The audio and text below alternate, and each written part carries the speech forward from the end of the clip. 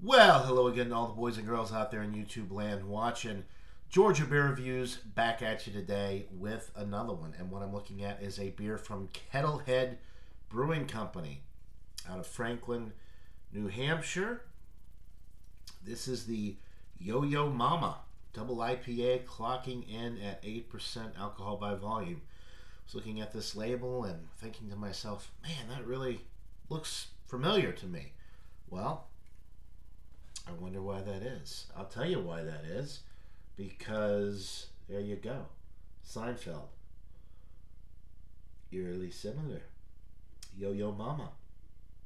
Anyway, love the label design. Seinfeld is one of my all-time favorite shows. Comedy, sitcom shows. And I had to pick it up just because of the label. So this was packaged right at a month. As a matter of fact, actually it's more like 5 weeks ago. Almost 5 weeks. So still relatively fresh. Never had this beer before, but I love Seinfeld. I love the label and the similarities between the Seinfeld logo and color scheme and all of that. So anyway, let's go ahead and pour it up and try it out. See what we're working with here.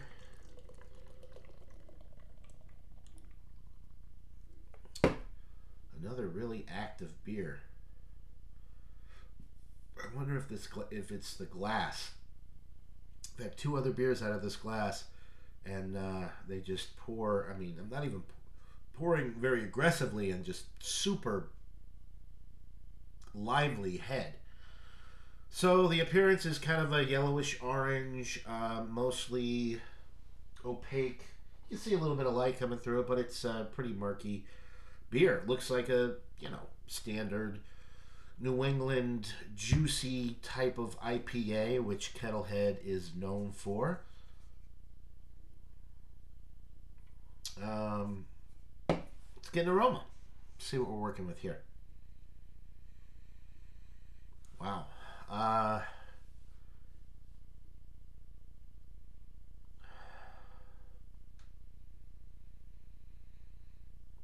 Citrus, tangerine.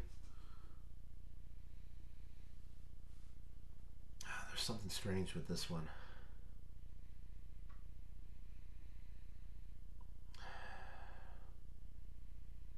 Lemon pledge? I don't know. There's a weird, very fragrant. It's lemon, but it's almost like a lemon, like a lemon drop. Like it's very potent. Lemon pledge is not correct because that would be unpleasant. It's like a lemon drop. Sour mix, if you've ever had like a lemon drop shot, the lemon sour mix that you get at the bars, or you can buy the powder in the store and mix it in with water. It smells like that. With orange, a little bit of bready malt.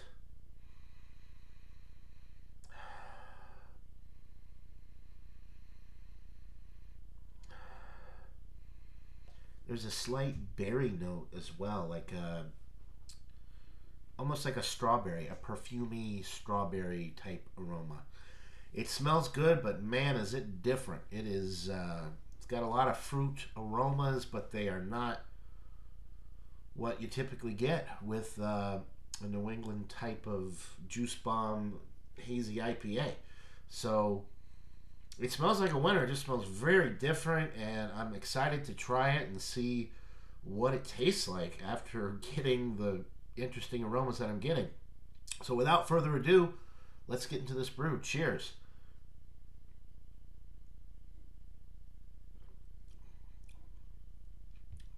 Oh wow, it's a lot more hoppy and earthy hop notes with this one right off the bat.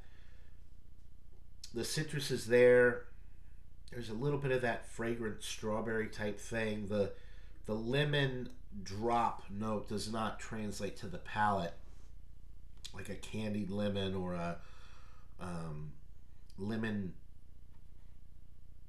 yeah, I guess candied lemon flavor. It does not translate to the palate. It's just natural lemon with that strawberry fragrant note that translates to the palate in the form of a light, like strawberry flavor, but it's very light.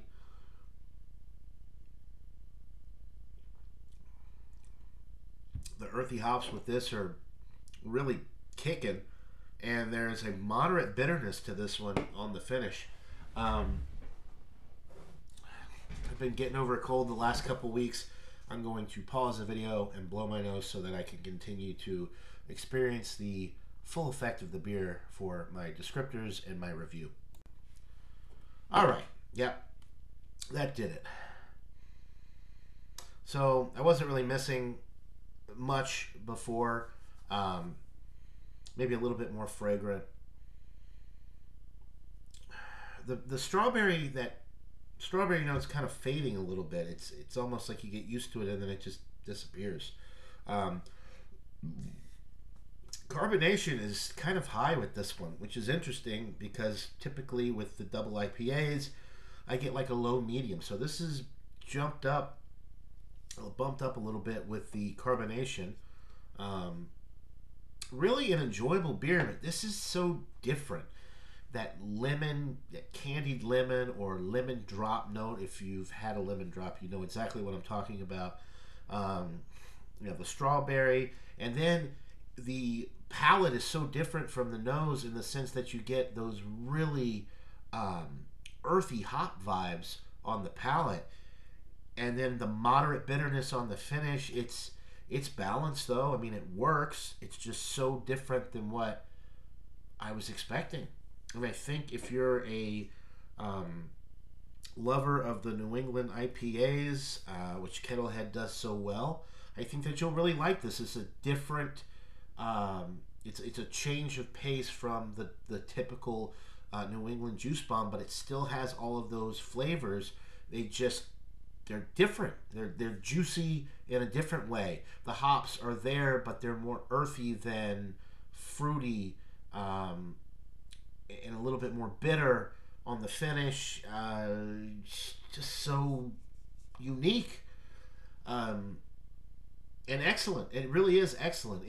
It's not my favorite, but I mean, personal tasting preferences really shouldn't come in the way of an excellent beer when it adheres to the guidelines of the style and it has everything there. It's just a little bit different than what I'm used to, and I would probably like a little bit of tropical fruit in there, which I'm not getting. I'm getting citrus, berry, and that earthy hop note. And the candied lemon thing is really strange, interesting, enjoyable, but different and unexpected, to be honest with you. So I'm going to go with a 94 out of 100. I think it's a pretty solid A. I would definitely recommend it if you like New England IPAs, for sure. This is one to go for, but it will or might catch you off guard if you go into it thinking that you're just going to get another tropical fruit forward juice bomb, because it really has a lot of different notes, all pleasant, all enjoyable, just different. It's the only way I know how to describe it. So 94 out of 100 for the Yo-Yo Ma from Kettlehead Brewing Company out of Franklin, New Hampshire. Buy it, try it, let me know what you think in the comments below. I've gone on long enough. Sorry I blabbed on a little bit with this one. But that'll do it for this beer review, folks. Hope you're all having a nice day. Till next time, everybody. Cheers.